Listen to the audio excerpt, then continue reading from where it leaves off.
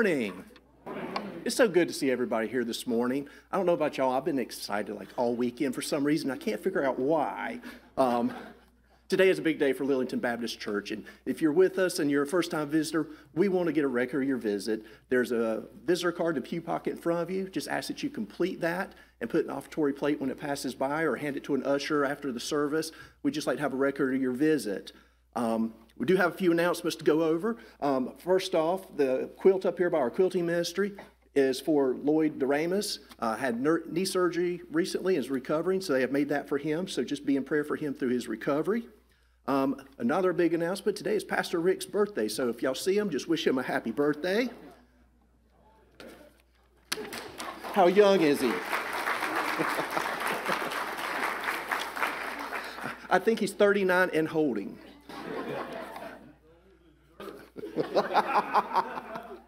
Easy, Pastor Paul. So a few announcements to go over in addition to that. Today we do have Roger Moss and his family with us. He'll be delivering the message. He's our pastoral candidate. Immediately following the service, the church will be called into conference where the church members will be presented or able to vote for Roger to come to Lillington Baptist as our new pastor. While the ballots are being counted, Kathy and Bill will be singing some hymns, and then the announcements or the results will be announced before we leave. So that will be following the service. Our other announcements, Operation Christmas Child this past Wednesday. We had a great time with Cindy McPhail, came and spoke to us about Operation Christmas Child. This month we're collecting brushes and combs, and then from Susan and Teresa, they indicated that some of the other items we've been collecting earlier on, we're falling short a little bit from where we want to be on packing some of those. So if you still have some of the other items they've asked for in the past, please bring them in. If you're not able to get out and shop, if you want to donate some money toward it, they'll be glad to go shop for you on that. So please keep that in mind.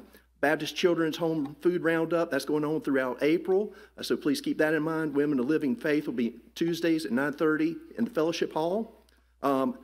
I don't know what it is, but I'm always in the wrong age bracket. This past Friday, they had, the children's ministry had a pizza and a movie, had a big time, I heard, had a good attendance. So I was a little too old for that. Well, our next one in here is there's a senior adult fun day, and I'm too young for that one. But that's going to be, it's through Little River Baptist Association. That's going to be on May 9th from 9 to 12. Their guest speaker is going to be Scott Mason, who's better known as the Tar Heel Traveler. Cost is $10 per person, which includes lunch. So I highly encourage everybody to attend that. Sounds like an exciting time. And then there is also in the bulletin that you'll see a big thank you from Miss Cindy Milton. She's, dear church family, thank you so much for all the prayers, telephone calls, food, and cards following my recent surgery. You have so lovingly ministered to me during this time, and I appreciate so much your care and concern. May God bless each of you richly. So glad to have Miss Cindy with us always, and she's thankful for us as well. It's just a lovely church. And that, I want to turn it over to Bill and Kathy.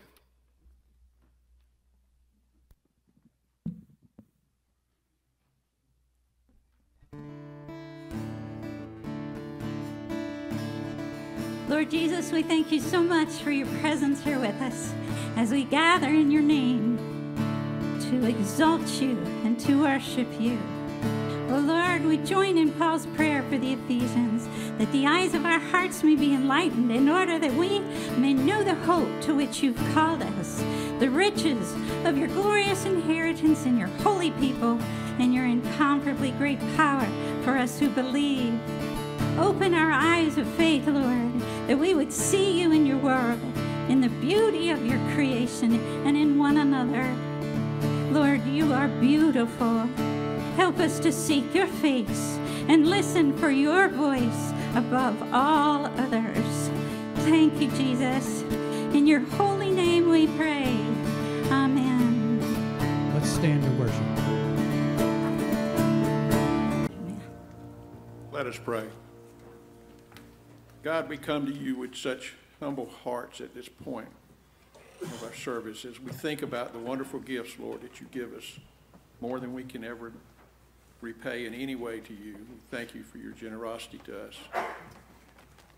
As we come to this time of giving, Lord, give us giving hearts, wanting to share the blessings that you've bestowed on us. May we share them with others. We ask you to bless these gifts. give us wisdom as we use them, that we might lift up your kingdom here on earth. In Jesus' name, amen.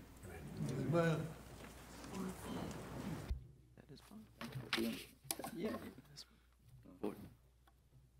Good morning. You see how eager Roger is. That's good. The search committee very prayerfully and diligently sought to fulfill the task that you assigned us in finding a pastor, one that would lead our church. And we believe that through God's wisdom and discernment that we have been guided to this person.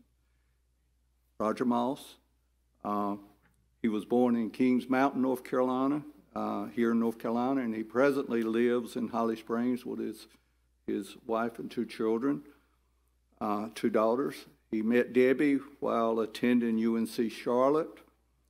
Roger went on to complete his undergrad degree in business at Gardner-Webb, and then he was called to serve the Lord, and he finished there with a Master's of Divinity in Christian Education.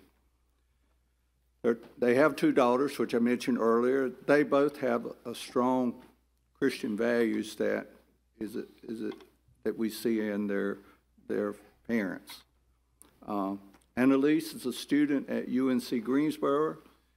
Kaylee is a junior at Holly Springs High School, a rising senior. Roger was ordained in 2001 in Allen Memorial Baptist Church in Grover, North Carolina, and he served as an associate pastor there until 2007.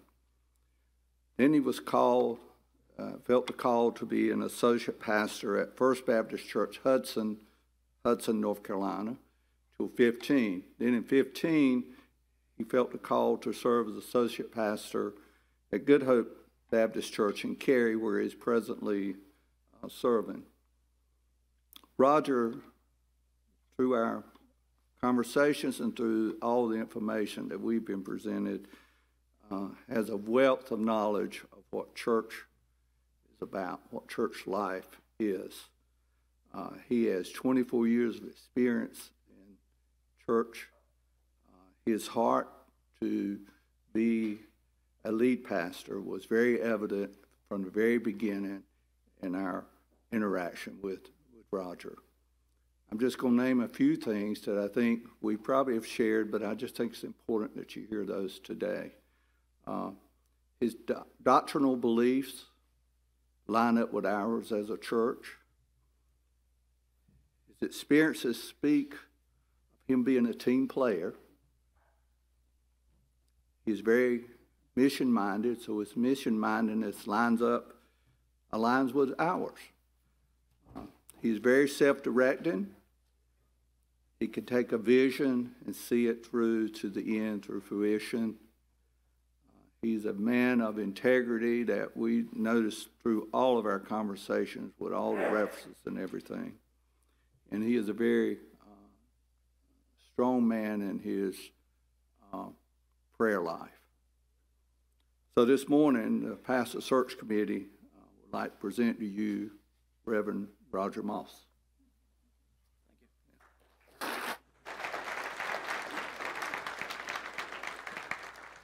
Well, I can tell you I've never followed an introduction quite like that before.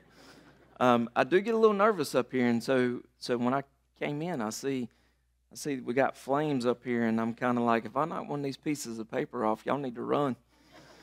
But just good morning, Lillington. It is great to be here. This morning we'll be looking at Philippians 3, chapter 3, 12 through 16. So if you want to find that, go ahead. But I would like to thank the search team just for their hospitality, the love that they have shown myself and my family. Throughout this process, it has been an incredible process to get to know them as they were getting to know me. And I can look around this morning. I know many of you I saw yesterday afternoon. It was a good time. I may not have been able to get around to everybody, but I look forward to hopefully seeing and maybe talking to some of you this morning. But there's one thing for sure that I've seen throughout all of this, and that is God at work.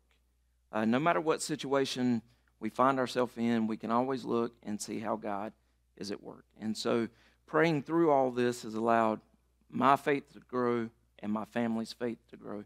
So I thank you for that.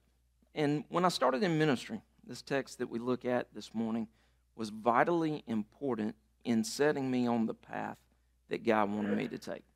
It's one that every so often you wind up in some adventure, you wind up in some situations that you don't expect to find yourself in.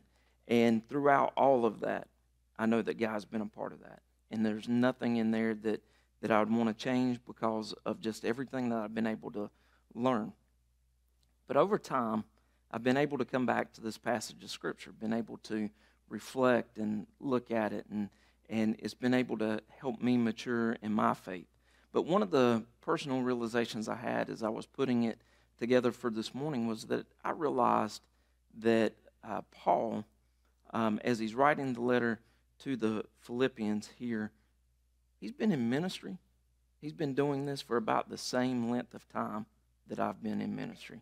And I look at what he does, and I'm kind of like, wow, that he has accomplished a lot and can be a role model, someone that we can look to from Scripture. Paul is writing this letter from prison. He's writing it to the Christians in Philippi. His prison is kind of what we might label as house arrest. And so in this situation, he's responsible for taking care of the cost of his upkeep.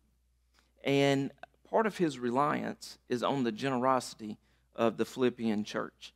It is started by people who Paul had led to a personal saving knowledge of Jesus Christ. And so he writes this letter as a thank you to them for their monetary gift and for their work in the Lord. But he also wanted them to know, hey, I have probably a little different perspective than you have on my imprisonment. And that's the fact that he's been able to talk with and advance the gospel into other areas, into other people's lives. And so in this letter, he is addressing a few things that are happening in and around the Philippian church. And so this morning we come to this text, Philippians 3, 12 through 16. We're going to look at this together. But I am accustomed to, wherever I am, asking, if you don't mind, just in honor and respect of God's Word, if you would please stand for the reading of God's Word. If you're able. We'll start at verse 12. Not that I've already obtained this or am already made perfect, but I press on to make it my own because Christ Jesus has made me his own. Brothers, I do not consider that I have made it my own, but one thing I do, forgetting what lies behind and straining forward to what lies ahead. I press on toward the goal for the prize of the upward call of God in Christ Jesus. Let those of us who are mature think this way. And if anything you think otherwise, God will reveal that also to you. Only let us hold true to what we have attained. Let's pray. Lord God, thank you for inspiring Paul to write this. Lord, we know that as God breathed, we know that there are examples set in this that we can take, we can apply to our lives, we can apply it to the church. Lord, open up our hearts to be receptive to that this morning. Lord, teach us in this time. Lord, there may be things going on with individual people here this morning, and they need to lay it at your feet this morning. Give them that opportunity. Give them that relief to be able to turn that over to you. Lord, there may be someone here, this might be the first time they're hearing the gospel. Allow them to take that in and understand what that means for their life. We lift this up in Jesus' name. Amen. You may be seated. For me here, Paul makes 5 points about growing in maturity in our faith. And so within each of those, of course, is Paul's purpose for why he is saying it. But in that, we can take it and say, okay, how does this apply to us personally? And how can that apply to us as a church? And so that first step is persistence. So that first one's persistence. We see this in Paul's press on statement. Why is he saying that he needs to press on?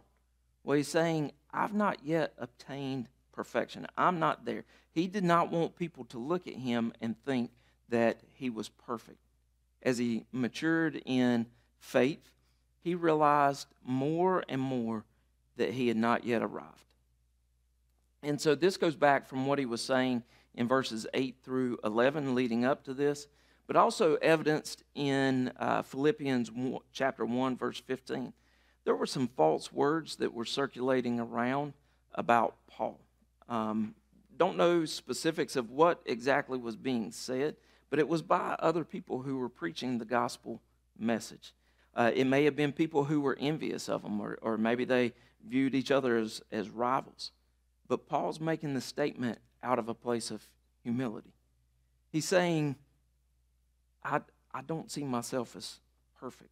And so one of the things we need to realize is as we're reading this, we're not specifically told. Paul doesn't write out word for word who his opponents are here, or who maybe he's talking about.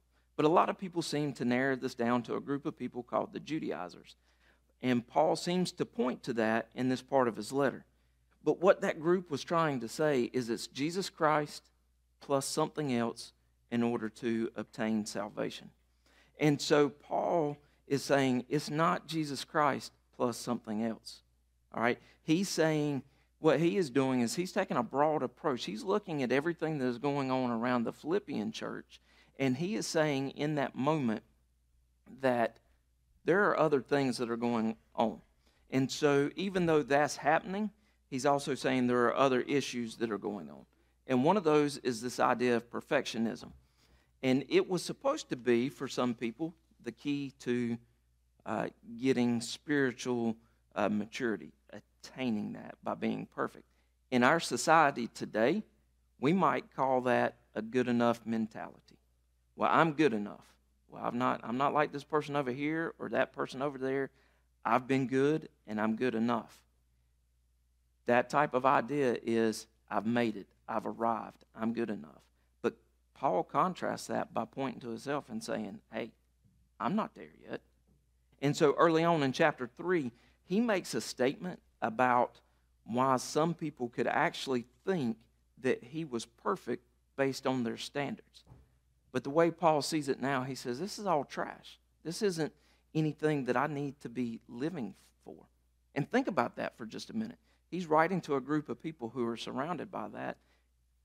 He is instrumental in building churches and sending letters and being about God's work. Imagine what that Philippian church is thinking when they are hearing those words for the first time. For the Philippian church, and even for us, what this requires is a proper balance of healthy dissatisfaction. Paul's words are indicating, I am not happy with where I am spiritually. This doesn't mean that he hasn't grown in his faith. What he's saying is there's room to strengthen it. I see things that I can do. And so the same is applied for each of us. We need to look at that. But there is a warning here. And that warning is don't play the comparison game. Sometimes we might think we're okay when we compare ourselves to other Christians. So when I was in school, I played soccer. That was my sport of choice. And so in the off season, in order to stay in shape, I'd run track. But I also knew that I needed to improve, so I'd go to some different sports camps to improve some skills, some other things. And then in one of those soccer seasons, I actually received the most improved player. But even then, I wasn't giving up pushing forward. I wanted to get better. But if I compared myself to some of the other players on the team, I knew I was better. But if I compared it to some other people, I knew I wasn't the best. And so the trap here is when we are comparing ourselves to other spiritual people, we may think too highly of ourselves, or we may think too low of ourselves and see ourselves in a lesser light. And so Paul says, counter this by having a holy, that's H-O-L-Y, holy dissatisfaction with where you are spiritually. Now, how does that help a church? Well, first, the world likes to look at the church and think that we're perfect people. I don't know if they've just had a run-in with people, if there's other things. There's a mindset that is there. But Paul points this out in verse 12, and it needs to be what we point to as a church. Christ Jesus has made me his own. The church must point to him as being the starting point for that relationship. He is perfect. I am not. He is perfect. Nobody in here is perfect. God loves the church more than you and I can ever love it because he is perfect. Even in our imperfections, God looked down and he said, I'm sending my son to you. He's going to die for your sins so that we can have forgiveness of sins. We come into a relationship with the Lord Jesus Christ when we accept that offer. And we can press on through that relationship to continue growing in our faith and making it our own. But as we grow in that, what that means for us as a church is that we should love, we should value gathering together as the church publicly. But also at the same time, we must understand nobody is perfect, but it also means that when we look at that, we need to treat each other in that viewpoint of seeing and understanding nobody here is perfect. And to the world who has a different view, that can set a standard to them. They can look at that and they can say, that's really what things should be about. Now, Paul is saying, I've not yet become perfect. But he is looking towards a time when he will. But he says it will not happen until the Lord returns. This likewise should be something that we individually and as a church point toward. And that's the hope that we have in a returning king. That will happen one day. We need to point towards that. But it brings us to our second step, which is passion. Now, Paul doesn't use that word specifically, but he says it by using this phrase, one thing. And that's in verse 13. If I were to ask someone who knew you well, how would they respond to this next question? What is that person's one thing? I'm going to pick on Neil over here for just a minute. If I asked you, if I said, what's Neil's one thing? What would, I'm not asking out loud. He may not want to hear that. But what I am trying to point towards, or what we're trying to figure out is, what is that person's singular passion? What's that thing that drives them? And so for Paul, it was easy for him to state. He was able to look at that, and he says, growing in Christ. Paul's always fond of using athletic imagery to describe the Christian lifestyle. And so he is saying, I have a singular focus, which is in front of him, and he says it's the goal line. Now, my family and I were in a car recently during a downpour of rain. And due to some car issues, we have been driving around one of my in-laws' cars. And Debbie was driving. It's downpour. It's all this is coming down. And so she asked the question. She says, have you seen how aggressive these windshield wipers get the water off the windshield? And so I look up. Those things are like throwing it. I mean, it got violent. It's throwing water off everywhere. But when I look up, I realize, hey, there is a lack of visibility here. And so I just asked her, I said, are you paying attention to the road or to the wipers? Of course, she is paying attention to the road. It's just sometimes for us, our Christian walk can be like that. We get distracted by some other things in this life. For me, sometimes that can be social media. I get my phone out. I like seeing what's going on with people. Sometimes maybe some stuff with famous people. I'm just scrolling through things when my mind should be focused somewhere else. Even when I'm doing my personal devotion time, I have to put it on silent. I have to put it out of reach so that I'm not distracted by that.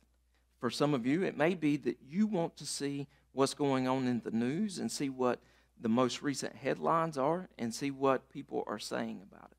But Christ states it this way in Matthew 6:21. For where your treasure is, there your heart will be also.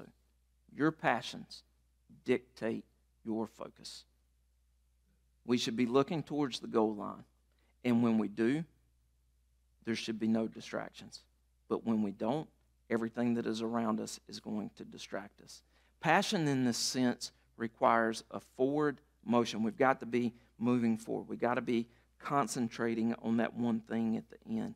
And so for Paul, it was the transforming power of the gospel message, what it does in his life, what it does in other people's lives. And so we need to live a transformed life. It should transform how we live now, what we're doing. It's kind of like having those blinders on our eyes, like maybe they use with horses, to keep us focused on the goal, all right? To keep us from getting anxious, to keep us from getting fearful, letting those things set in. And I don't know about you, but I need that almost daily. But when your goal line is that growth and maturity is its prize, it should stir a longing in your heart to do whatever is necessary to improve. Running a race, that requires practice. Put the time in to achieve the goal. Your spiritual growth towards maturity is based on your commitment level, not how old you are as a Christian. Understand that training in this area is going to hurt. When we come to reading Scripture, we might not like what's revealed because it's doing something on the inside to us. But we're also told in Scripture that it's there to correct us, but it's also there to encourage us, to help us grow. Our Lord loves you more than you love yourself. So, that key component, don't let distractions get in the way. But you know, churches sometimes are notorious for chasing the next big thing in Christian circles. It could be anything like music, preaching style, ministries. You just put a blank line in there and fill it in however you want. But what a church needs to do is find what they're good at in their ministry setting and specialize in that. God's put a passion in each of you, and that passion may be something that is different for each of us, but He wants each of you to use those for His betterment of the church. So when we chase that next big thing as a church, we might actually be taking our eyes off the prize at that goal line that the Lord has set in front of us. However, I've been in enough churches. I've seen enough things going on. I've heard enough stories. Sometimes God calls a pastor. Sometimes God calls a leader. Sometimes God calls somebody into your life, maybe to point something out and to maybe confront something that is going on. Don't stand in the way of what the Lord wants to see happen in your life.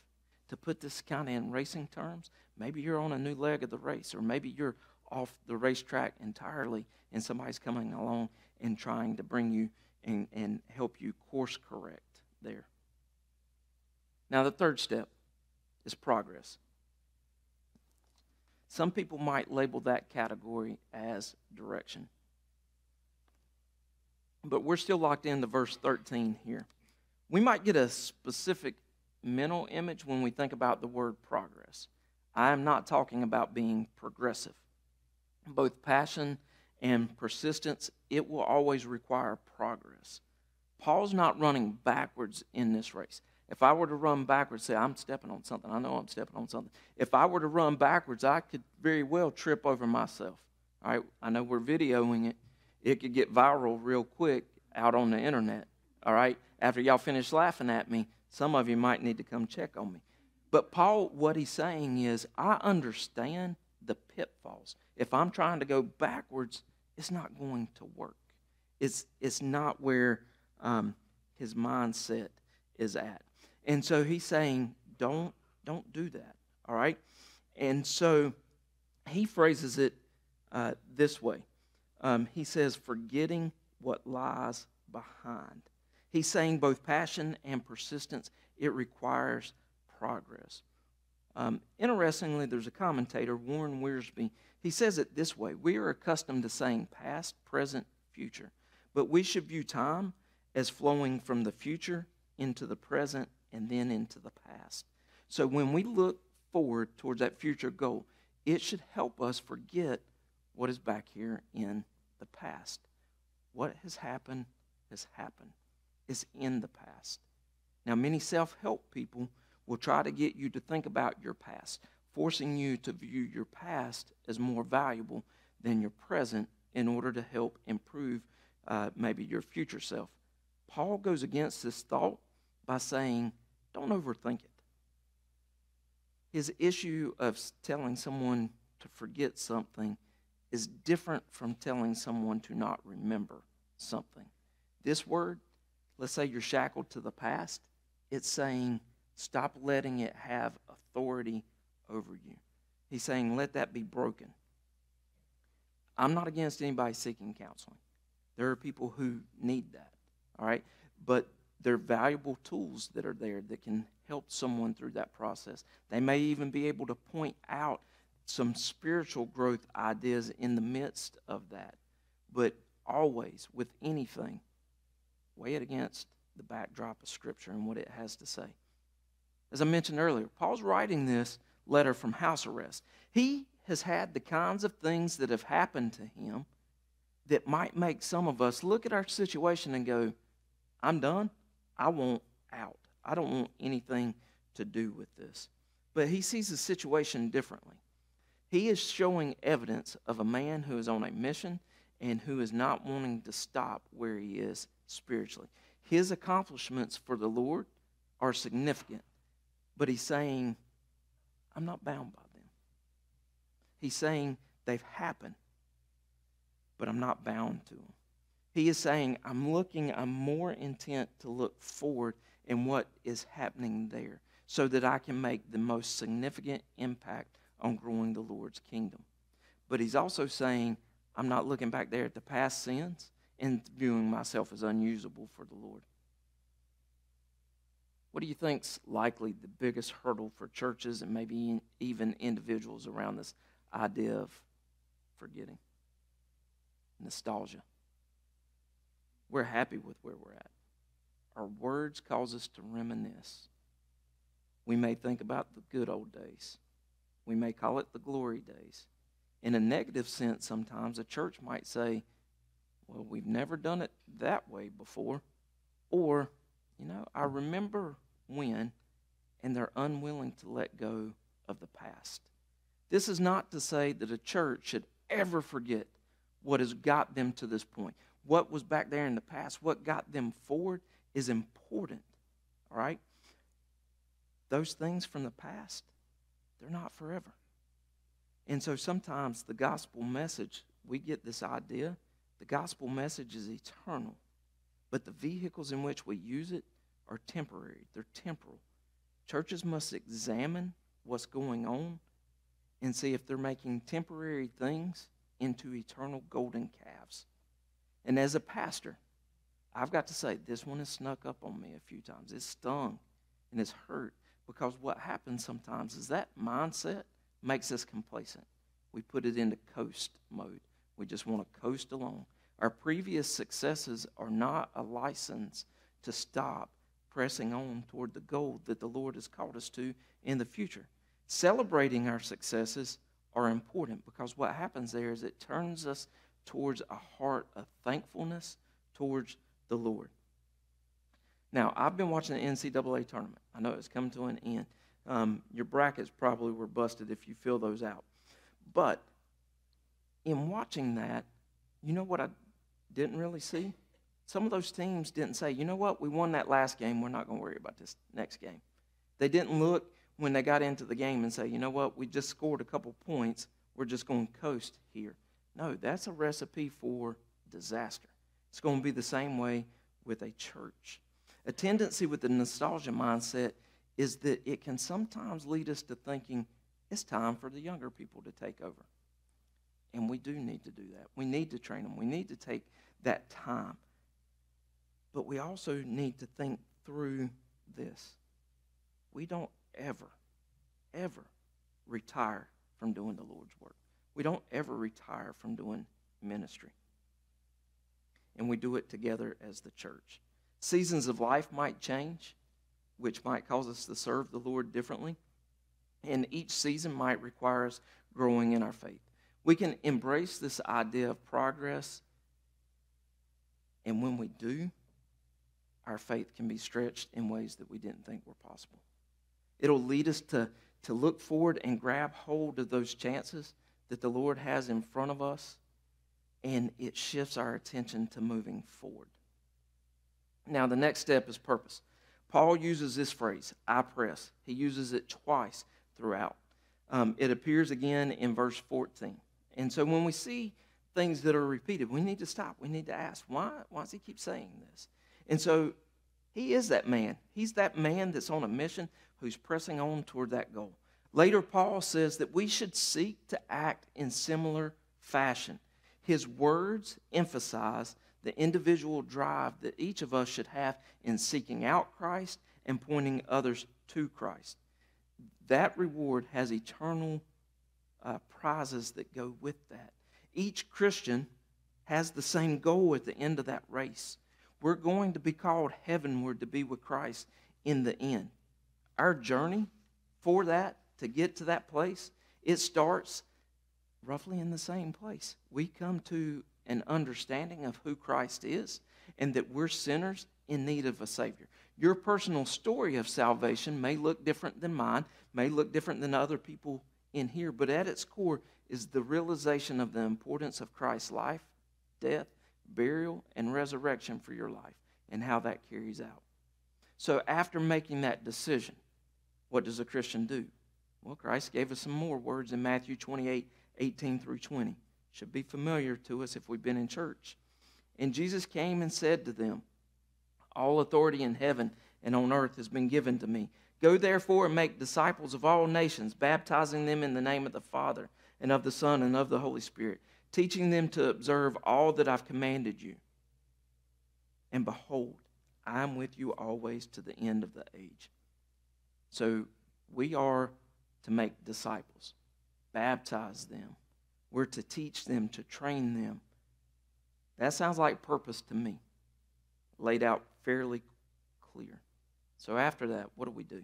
Well, 1 Corinthians 12 gives us an answer. I'm not going to read that whole chapter, but I'll sum it up. It discusses Christ being the head of the church and we're the body, and that we each have a function to serve. We each function as a different part. Our purpose is to find what that is and to serve effectively. Every Christian should serve. You don't get out of that. You should be serving. Returning to this passage, there's some underlying ideas here that Paul's laying out. We need to have spiritual role models. Paul says, I'm not running this race alone, but I know there are other people running this race with me, but they're not running my race. Examples are important. And so Paul knew that there were people in Philippi who were trying to tell them, hey, you've got to live this lifestyle. You've got to live this different example. And when people follow those false examples, they lose sight of that goal that's there at the end. And our purpose is only going to be achieved through the graciousness of the Lord. God empowers us for his purpose. Whatever that purpose is, he's going to empower us. But at the same time, it tells us that the Lord is the judge of the race. And so one day we're going to meet the Lord face to face. And if you made that decision, you made Christ your own, if you've taken that on, you will hear when you stand face to face with him, well done, good and faithful servant. But if you're not, you'll hear these words. You'll hear, depart from me, for I never knew you. There is a purpose to this life. Don't let other things distract you. If you've got your eyes on that goal, don't be looking around everywhere and behind you. Focus, narrow that in. Paul sets the example, and that's kind of what he's pointing to. Look at what's going on in my life. He's trying to say, I'm a role model for you. Look at that. He's not saying that arrogantly. He's saying it humbly. But he wants nothing more than to capture that prize at the end of the race. And so his attention is fully given to that task. And by so doing, he says, whatever this is back here that is shackling me, the Lord can break it and allow me to press on toward that goal that he wants. So our first 4 steps in growing in spiritual maturity are persistence, passion, progress, and purpose. They have to all work together. Passion and persistence usually work hand in hand to help move you forward. And then you're able to see that progress. You're able to achieve purpose. But there is a key component to all four of those. Maybe you've picked up on that, and that final step is practice. Allow me to reread verses 15 through 16 for us. Let those of us who are mature think this way, and if anything you think otherwise, God will reveal that also to you. Only let us hold true to what we have attained. Paul's telling the Philippians that if they want to grow in spiritual maturity, there's a certain mindset, a certain way of thinking he wants them to put into practice. He's saying, I want you to practice everything I've said up to this point. Christians cannot call themselves perfect because we have to view ourselves as imperfect. And if you're imperfect at something, it requires practice. We're presented with a type of paradox here. Christians must realize that they're never going to reach perfection on this side of heaven. But imperfection doesn't give us an excuse to say, I'm not going to run that race. Each Christian is running the race. We all have the same goal at the end. God has orchestrated this, but in the end, you have a choice of what you will do and how you will respond. I believe the goal of Paul's words in these two verses hammers home a critical quality of practicing the Christian lifestyle, and that is unity. We have to practice unity to achieve maximum potential personally and as a church. Churches are always going to have differences.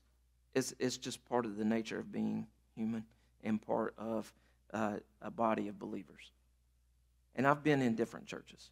I've seen different things happen. I've seen people have different thoughts on issues. But what Paul is saying is, I want you to have unity on the major points while recognizing that there might be some differences on those minor things. If Paul were alive today, he might actually say, don't make a mountain out of a molehill. He says, God will reveal this to you also. When we practice what we learn from the Lord, God is going to reveal how to handle those situations when maybe things might differ. All right, we shouldn't abandon our unity with other believers or with a church because there's a difference.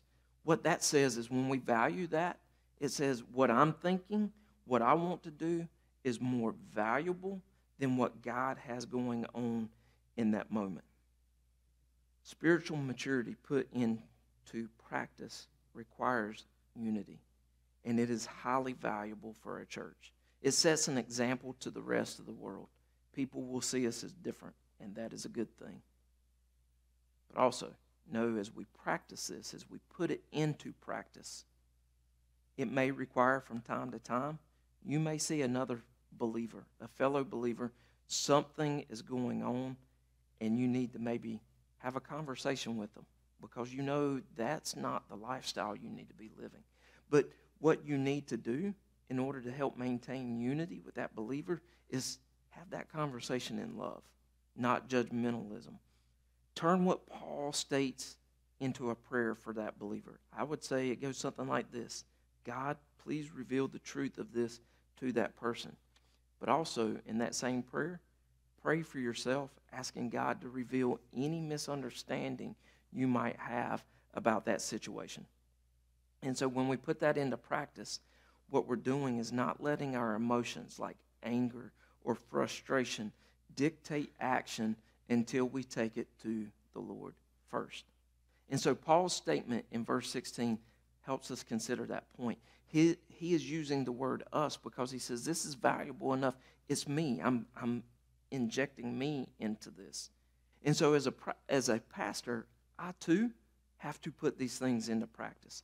Anytime I step out of line and I'm not practicing spiritual maturity or I'm not practicing something that we believe, let's have a civilized conversation about it. I should not think that I've fully arrived just because I'm a pastor, or think that I'm fully mature because of whatever reason, because I've been in church all my life or anything like that. But I can tell you what does bother me as a pastor. As it was said earlier, I've been in church for 24 years. It shocks me how quick a congregation member, how quick a staff member, or how quick a pastor might fire off a text or an email because they think something's out of line. Name it, whatever it is, they just think something's out of line. They fire something off.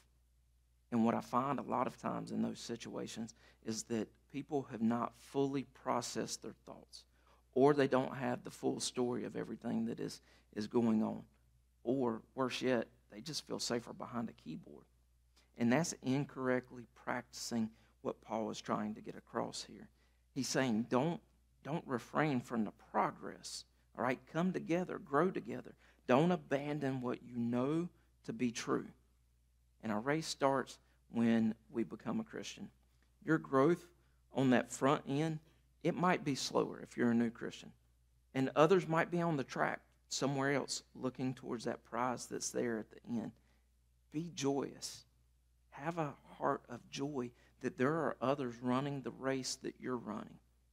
Learn from them. Teach them. Share with them.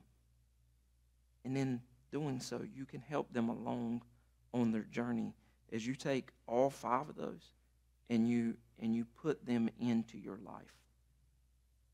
Now, I'm going to close out here. God offers redemption of sin through the death and resurrection of Jesus Christ. We've talked through a little bit about that.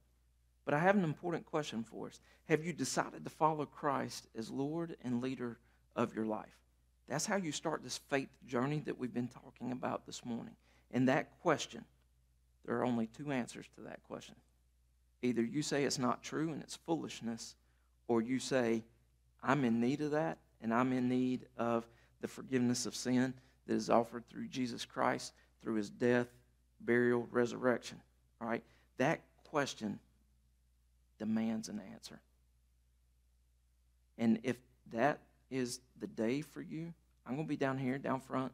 I would love to talk with you through that decision.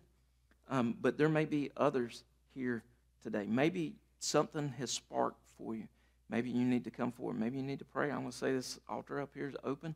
If you need to talk to me, if you want somebody to pray with you, I'm open to that also. We can pray together. Or take time, pray at your seat too. But put it into practice. Let's pray. Lord God, thank you for this opportunity this morning. Lord, sometimes when we think through and we want to process your word, we know there are changes that we need to make.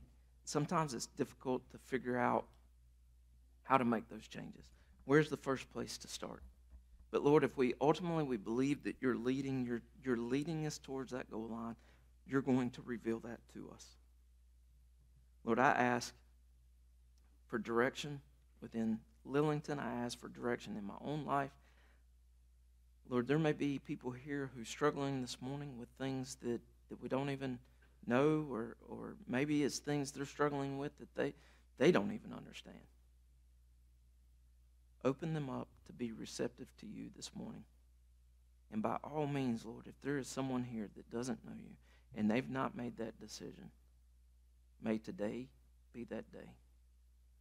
We give you all praise and all glory. Thank you. In Jesus' name I pray. Amen.